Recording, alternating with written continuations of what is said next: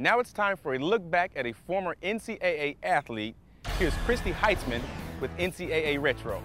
Their training is insane. Lifting and running and spending way too much time in an excessively warm room in way too close proximity to other sweaty men.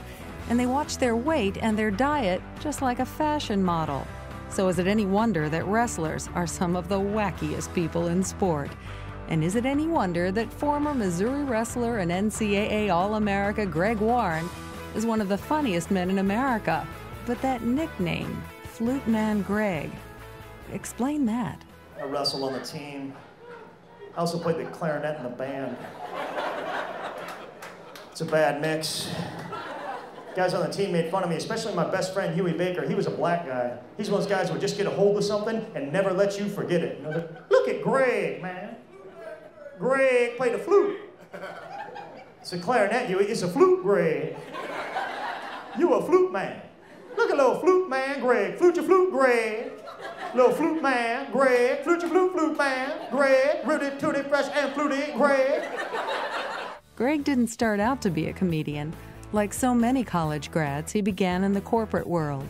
I was working for Procter & Gamble in sales, and I kind of moved up through Procter & Gamble and got transferred to Cincinnati and right around that time, and kept doing stand-up at night on and off, and then got to do it quite a bit at night, and then realized that I was enjoying stand-up a lot more than my job, and I think my job performance started to suffer.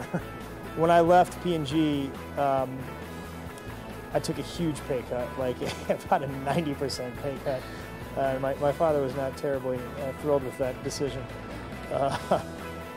But you know, it took a long time to build it up, but now that I'm headlining and, you know, I've got a little bit of a name and some TV and radio exposure, it's a decent living.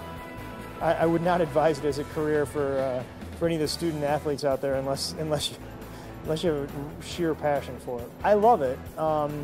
The road can be a little bit tricky at times. It can be a little bit of a drain, but not near the drain that, you know, most people have. I mean, it's a very privileged life to be able to do this for a living.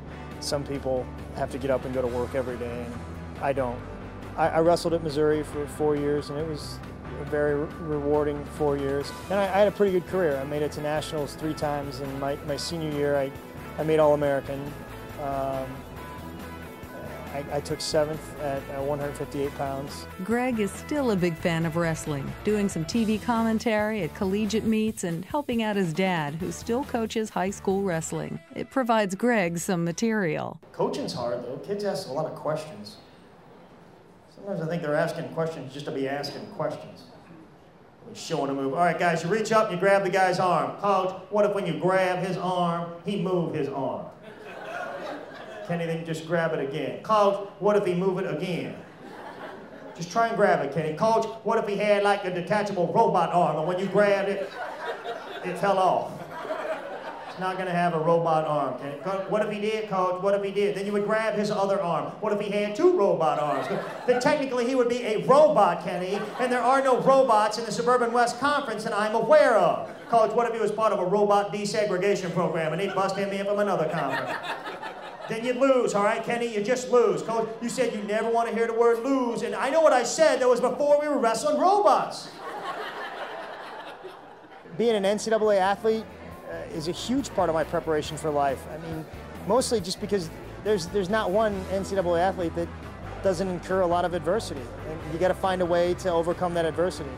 And you know, it's all the cliches. It takes a ton of hard work to become, you know, even a mediocre NCAA athlete. To become a champion takes a crazy amount of hard work, and I think if you can direct that towards your life, you're better off. If you have the chance, catch Greg Warren's act at a comedy club near you. He's an NCAA student athlete who definitely went pro in something other than sports.